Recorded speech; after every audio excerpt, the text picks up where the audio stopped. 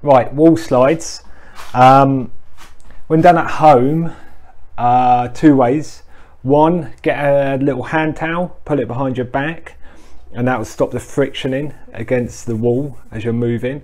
Or option two, preferred option, do it against the door.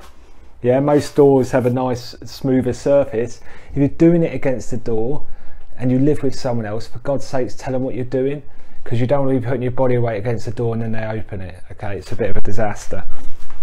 But here we are, I'm against my notional door. Well, this is quite good for me because it's a nice smooth surface. Okay, and I've got my feet slightly forward, hip width apart, under knees. Yeah, now what I'm going to do, nice straight back against the wall, and I'm just going to slide myself down. We're looking for about 60 degrees. Okay, how far is that? It's, if you think that's 90, yeah, and that's 45, kind of just between the two ish. Yeah, and then straight up. When you first do it, look at your knees, make sure you're not doing that, yeah, or on one side. You don't want a knee bowing either way, and you don't want your feet too close so that your feet travel in front of the toe. You want knees behind toes, yeah, knees behind toes, and knees nice and straight in line with the feet.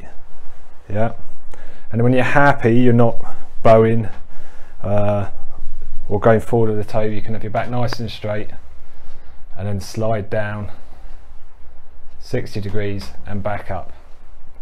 Okay.